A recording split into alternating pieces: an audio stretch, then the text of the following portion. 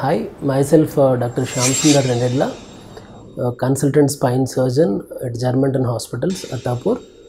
Today I am going to brief on most common problem what we face in spine practice called spine infections. What is spine infection? Usually we get infections in the lungs, kidneys, everywhere, other parts of the body, like in spine also, sometimes in vertebral bone or intervertebral disc, or sometimes surrounding structures, paraspinal structures can get infection. It's called spine infection.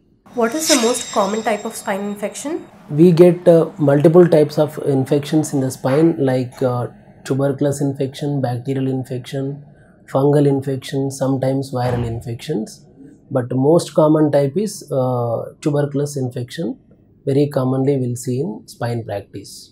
Who will get these spine infections? Spine infections usually will occur in people who has comorbidities like liver and kidney issues and immunocompromised state like cancer and immunocompromised diseases like HIV and AIDS, and people who has poor health conditions, and people who live in very poor ventilation and lighting houses with crowded multiple people staying in small houses. These are the most common group of people who will get infections.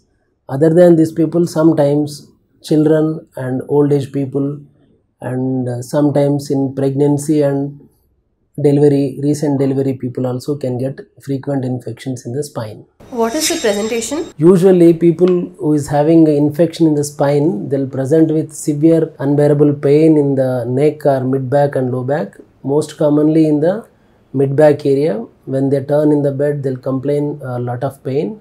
Sometimes very neglected cases, people can present with severe radiating pain to the legs, and sometimes they can present with paralysis in the legs and urine motion control problems also. But most common presentation is severe back pain which is going down to the legs. How to diagnose this problem? Usually most of the patients diagnosed by clinical history, and most commonly what we do is X-ray and MRI. MRI is the best investigation to diagnose infection in the spine. Why MRI is important? MRI very important investigation in diagnosing spine related issues.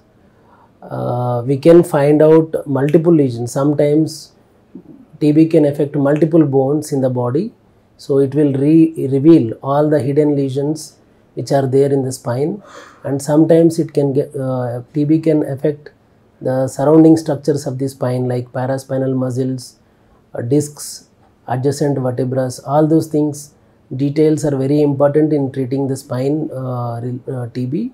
So these are all details will be revealed in the spine. Sometimes very important thing is compression on the nerve. So how much compression is there on the nerve? Is there any epidural abscess?